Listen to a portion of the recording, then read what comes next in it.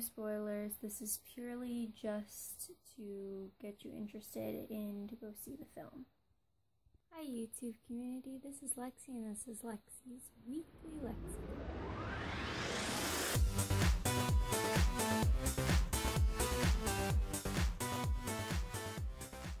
So today I went to see Inferno, well, I guess technically yesterday now, with Tom Hanks and Felicity Jones, who stars in Rogue One, which is coming out too soon, and it's directed by Ron Howard.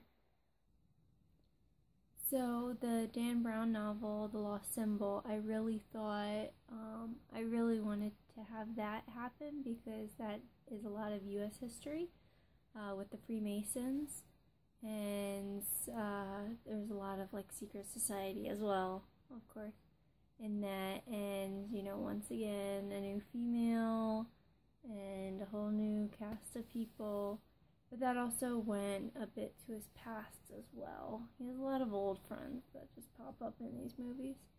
But yeah, that one I thought was, they didn't make it because it was too dark and it was kind of creepy, and maybe because of the US theme it maybe wouldn't do as good, or is it too similar to National Treasures?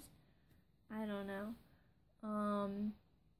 But now after watching Inferno and like seeing it escalate from Angels and Demons, I'm kind of thinking maybe they'll do that one, because that one was pretty creepy. But I mean, they could always change it a bit, so it's not, but I mean, I feel like that's the way that they're going, and depending on how well they do in this one, they'll maybe think about doing that one, because that's also with Robert Langdon, because not all of his books are about that character, so we'll see. Hope you have a nice weekend and enjoy the movies.